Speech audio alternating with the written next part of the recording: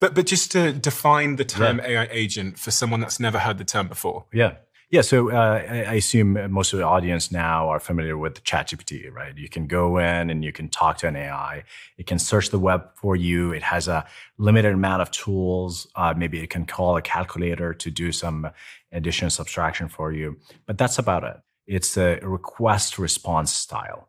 Agents are when you give it a request and they can work indefinitely until they achieve a goal or they run into an error and they need your help.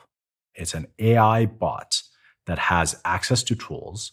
Those tools are access to a web browser like Operator, access to a programming environment, say like Replit, access to credit cards. The more tools you give the agent, the more powerful it is. Of course, there's all these considerations around security and safety and all of that stuff. But the most important thing is that AI agent will determine when it finished executing. Today, AI agents can run for anywhere between 30 seconds to 30 minutes.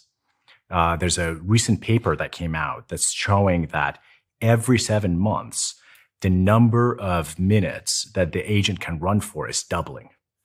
So we're at like 30 minutes now. In 7 months, we're going to be at an hour, then 2 hours. Pretty soon, we're going to be at days. And at that point, AI agent is doing labor, is doing kind of human-like labor.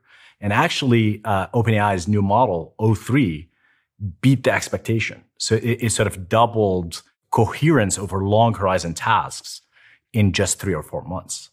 So we're in this massive, and I mean, this exponential graph, that shows you the massive trend we're on.